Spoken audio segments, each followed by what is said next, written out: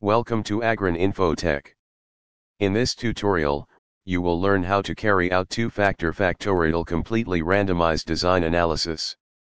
Factorial experiments permit the experimenter to evaluate the combined effect of two or more factors simultaneously. Information obtained from factorial experiments is more complete than that obtained from a series of single-factor experiments in the sense that factorial experiments also evaluate interaction effect, which is impossible in single-factor experiments. One disadvantage of factorial experiment is that it is difficult to handle large number of factors or levels because in this case size of the experiment becomes very large. For example, a factorial experiment with 6 factors each at 2 levels requires 64 experimental units for single replicate. For such experiments, it is difficult to have large amount of homogeneous experimental material. Also, due to higher order interactions, the interpretation of results becomes more complex. Factorial experiments are useful in a number of situations. In exploratory experiments where only aim is to decide which factors are important and which are not. To study relationships among several factors, in particular to find the presence and magnitude of interactions among different factors. In experiments where the goal is to make recommendations over a wide variety of conditions, it is necessary to use factorial experiments. In this tutorial I shall use an example for two-factor factorial experiment under completely randomized design. Consider an agronomic experiment to assess the effect of 3 different varieties and 4 different levels of fertilizer on the yield. The treatments were assigned to the plots at random, subject only to the restriction that 4 plots be associated with each of the 12 treatment combinations. First, you need to arrange data in Excel sheet as shown in this example.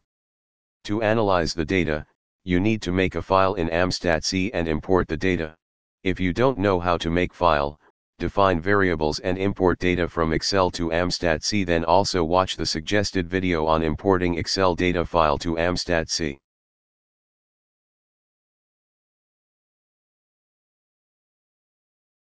After the data has been imported, in the main menu go to Factor or press 19 in numeric keypad. As I am not interested to do covariance analysis, so I shall press N on keyboard to select No for this section.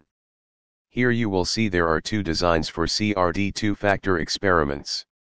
First represents two-factor completely randomized design, while the second represents completely randomized design with factor A, while the factor B is a split plot.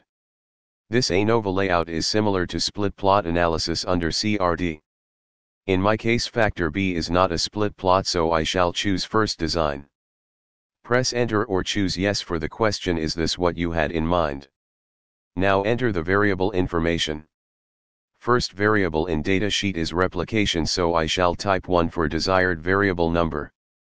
There are 4 replications, so type 1 for lowest level and 4 for highest level of the variable.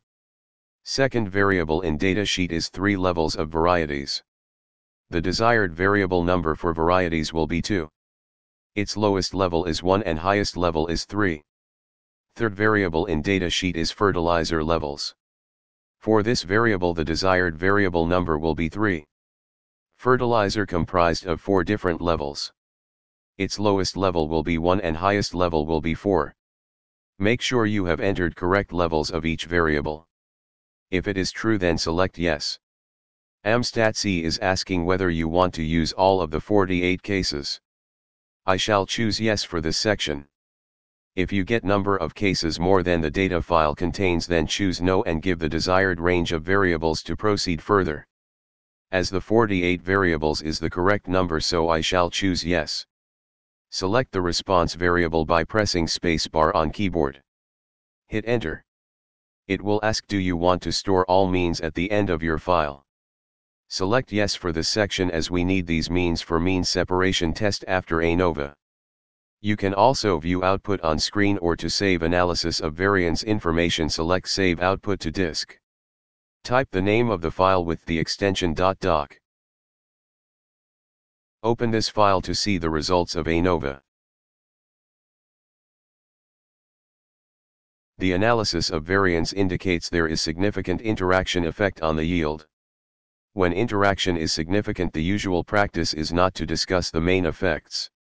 The significant interaction indicates that the yield response due to the application of different fertilizer levels is not independent of the genotypes used. However, I shall also carry out the mean separation test for the main effects along with interaction in case you get different results. For mean comparison test, first you need to note the case number of values comprising each mean and number of means for each factor. In the main menu, go to Edit or press 4-1 on numeric keypad. Select Enter or Edit option and go down to 48 case number. Here you can note the case number of means and number of values comprising each mean. For example, for the first factor, that is varieties, the case number is 49. The number of means is 3 as 3 varieties were used. You can get the number of values used make each mean by multiplying levels of replication with levels of fertilizer. Do the same for second variable, that is fertilizer. The case number for fertilizer is 54. The number of means for fertilizer is 4. The number of values used to measure each mean is obtained by multiplying levels of replications with levels of varieties. For interaction, the case number is 60. The number of means for interaction combination is 12. The number of values used to calculate each interaction mean is obtained by using the levels of replication. After getting this information, go to main menu. Choose range. In parameters menu, select the mean separation test by pressing spacebar. Keep disk as source of means. For first variable, that is varieties, the first case number is 49 as already noted. Variable number for means is the response variable number in data file, that is yield. Yield is at fourth number in data file. Enter observations per mean and number of means as noted earlier. The default significance level is 5%. You can change it to your requirement by pressing spacebar. Use error mean square value and error degree of freedom from the ANOVA table. Select range and choose save output to the disk. Give file name to store mean separation test for varieties. For applying mean separation test to second variable, that is fertilizer, again go to parameters.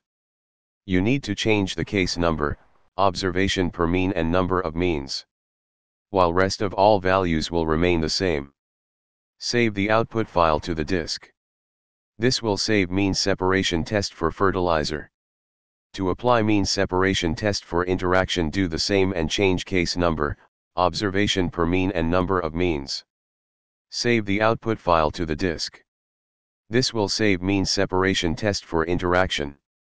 Now open these saved files to see the results for LSD test. This will provide you information of LSD value and mean values with lettering. Mean containing similar letters are statistically similar.